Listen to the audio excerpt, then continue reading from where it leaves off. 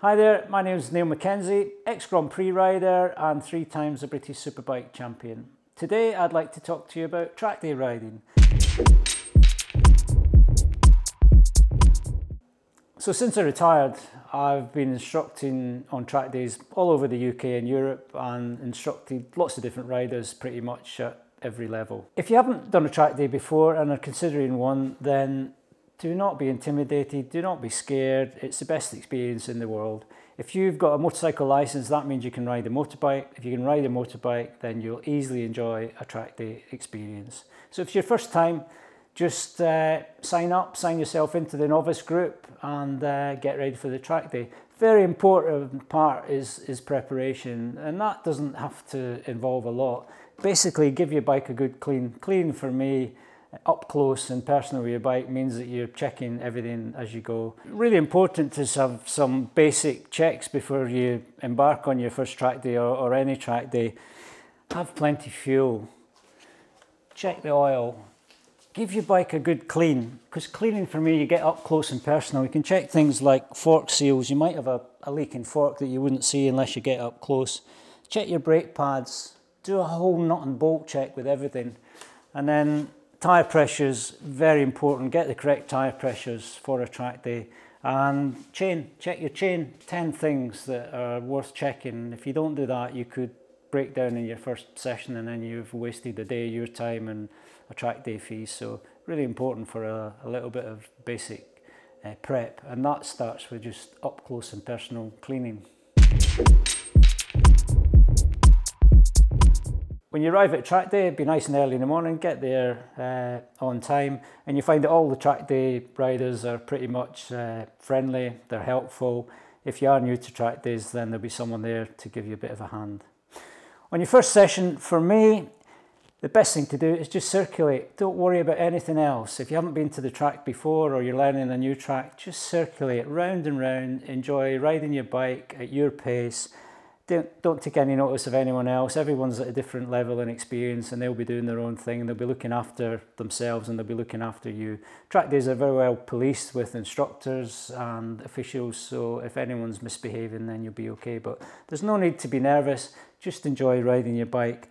Get a feel for the track over the first few sessions, just where the next corner goes so that you can sit down in the chair when you get back after your session and mentally do a lap in your head. Until you can do that, you don't really want to be pushing any harder. But as I said, just enjoy riding your bike. Some tracks are longer, some tracks are trickier than others, and so every track is a little bit different.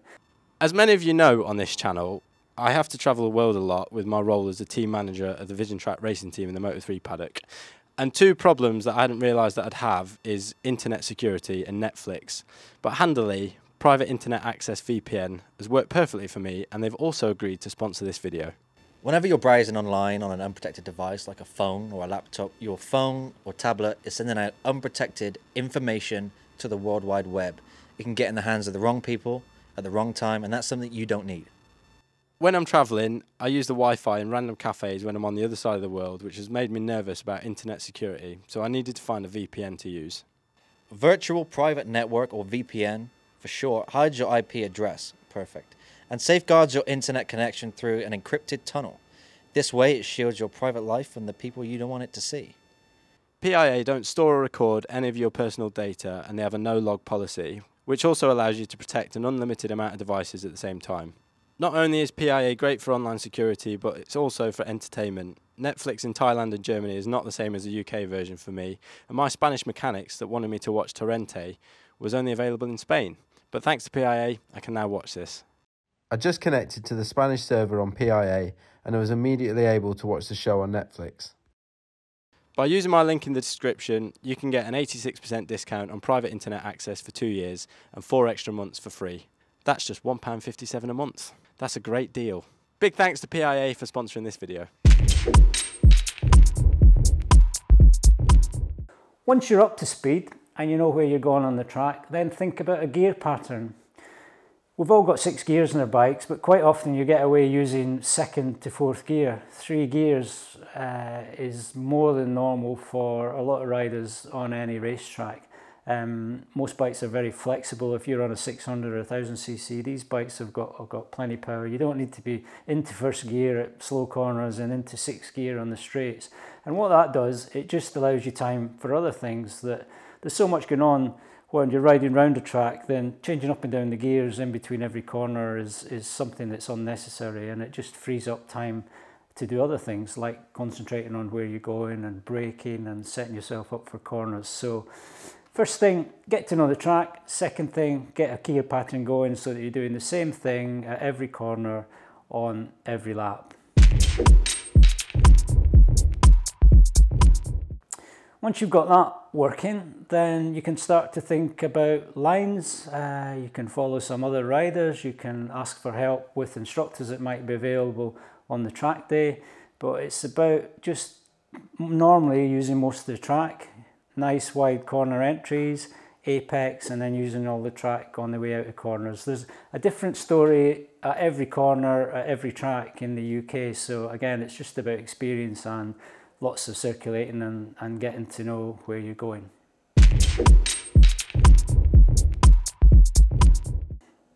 Next thing I'd like to talk about is body position.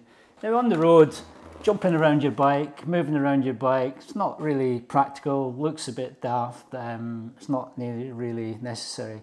However, come to riding on a racetrack and a little bit of body position can make a big difference. Basically your bike always wants to go in a straight line. So if you can introduce a little bit of body position, then that will just help the bike and your overall track day experience.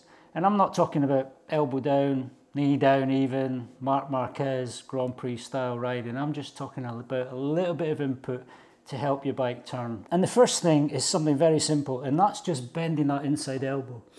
And you see when I do that, top part of my body comes forward, it comes to the inside, puts a little bit of pressure on the inside bar, which generates a little bit of counter steer, and that will help the bike turn into the corner. So a typical approach to a fast corner, you might be coming along a fast straight. So before you brake, it's always wise just to push back, get your weight over the back of the bike, because once you start braking, if you're all the way forward, you're not going to be able to push back. So you have to be ahead of the game when it comes to braking.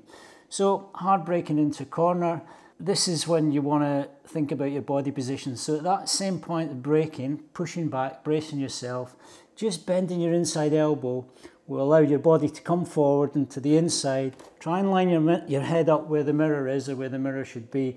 And at the same time, a little bit of pressure on the pegs just to move your bum to the inside. And it just gets all the weight to the inside. It also puts a little bit of pressure on the inside bar, which helps counter steer, and that will help the bike turn into the corner. If you sat in the middle of the bike and you do none of that, the bike will always want to go in a straight line. So a little bit of body position, and also as you're heading into corner, just let yourself relax. Sure, you have to hold on, but just relax, let yourself mold into the bike. The bike will do its thing. If you're tense on the bike, the suspension's tense, everything's rigid. If you relax, let the tyres and the suspension do their thing, and that will help the bike corner. One thing that is important about body position is when to do it. So if you're approaching a corner, it's time to brake, you're going to try and introduce that little bit of body position at the same time. If you watch any top level racing, you'll see the first thing the riders do is get their body position sorted. It gets it out of the way. You can then think about approaching the corner, your line, changing gear, braking, and most importantly, you're not unsettling the bike just as you're turning into the corner. You've got it all done, you've got it out of the way. If you haven't done anything like that before, then it will feel a little bit weird, a little bit strange, a little bit alien, but the more you do it and the more you practice it, the easier it'll become, and it'll become second nature. As I'm braking, most bikes now have more power than you need on the brake, so for me, 2 fingers is plenty. On the brake, you see some riders use a handful. Valentino Rossi through all his career used 4 fingers pretty much, but I find any bike I'm on, two fingers is enough pressure on the brake lever to get yourself pulled up and stop. Now if you're on a fast straight and it's time to brake, just to get things into slow motion, it's all about being smooth. So the first thing you're going to do is roll back on the throttle. At the same time, a little bit of pressure on the brake just to engage the pads with the disc. and then you can start applying a bit of pressure once you've got the suspension and the front tyre loaded. If you're going to grab the brakes straight away with a lot of pressure, it'll lock the front wheel. So common sense says just to make it up, slow it all down a bit, get some pressure on the tyre, onto suspension, and then keep things nice and safe. So all of that's going to help the bike turn into the corner. Important as well to have your feet in the right position. Having your feet all the way forward, your boot's going to stick out, your toes will touch down, just not as comfortable, and you could wreck your boots. When you've got your feet back on the balls of your feet, you've got another pair of shock absorbers. You've got more control of the bike. You can weight the foot pegs and move around on the bike. But when you're all the way forward like that, just a lot less leverage. It looks untidy. You could wreck your boots and you've got a lot less ground clearance. Important thing is to be one step ahead of the track with body position. So if you're approaching a right-hander, just get in position, turn into the corner. The other thing, after you're through the corner and you're coming out the other side of the corner, wait until you're upright before you get back onto the bike. It's the same as entering the corner. If you unsettle the bike at the wrong time, it just upsets everything. So wait till you're out the corner, upright, and then back into the middle of the bike. And just going back to that bending that inside elbow, if you do nothing else, start with that, and that will help your body position and help the bike turn. So as you're building up your track knowledge, you may be introducing a little bit of body position, you've got your gear position, your gear pattern working, and you're circulating and becoming much more familiar with the track. That might take till lunchtime. Normal track days, you'll get 3 or 4 sessions in the morning, and then you get the lunch break. You get time to think about things, absorb things, and then you'll find that when you go back out in the afternoon, everything becomes a little bit more clear. Just on the lunchtime thing, a full roast dinner and lots of drinks and puddings and stuff is not a good idea. So eat light, have a breakfast before you come. Keep yourself hydrated throughout the day, and a really light lunch is good because as we say, what happens is you get into food coma and you maybe want to have a nap before you get back out. So just the minimal amount of lunch will serve you well. You can get fed later on when the track day is done. So you're getting up to speed, you've got all these things lining up. Important as you're riding around the track, as I said before, using all the tracks. So that's a nice entry point, apex, and then once you're at the apex and coming through the apex of the corner, then it's at that point you want to look for your exit point. And as soon as you see your exit point, it's the time to not whack the throttle open. Again, keeping things smooth, catch the throttle, and then gradually increase your speed and throttle opening as you head out the corner, and you're getting the bike more upright onto the fatter part of the tyre. So once you get up to speed at a new racetrack, or if it's your first time on a track day, you might have spent the morning just circulating, just absorbing everything. There's so much to take in, so it's important not to rush anything. It's much more enjoyable and safer if you take things in. But say you get to the afternoon and then you're ready to build up a little bit of speed. Again, tiny steps each session, lap by lap, is the key. And it starts with braking, maybe just braking a little bit later.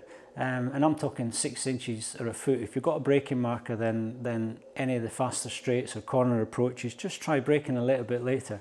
And what happens then is you'll obviously brake a bit later. You'll get to the apex faster as you head into the corner, but these are, again, small steps.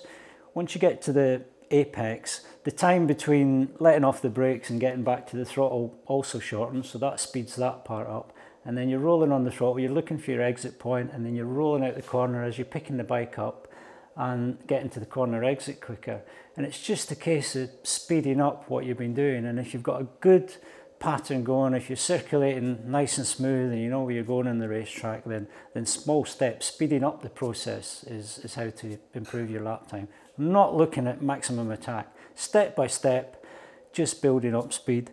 One thing I always say, if I put a stopwatch on any Trackday rider on their first session of the day, and then put a stopwatch on them again on the session before lunchtime, without them trying any harder, doing anything different, the lap time will be so much quicker. And that's purely because they're familiarising themselves with the racetrack, with the bike, they're getting a feel for things.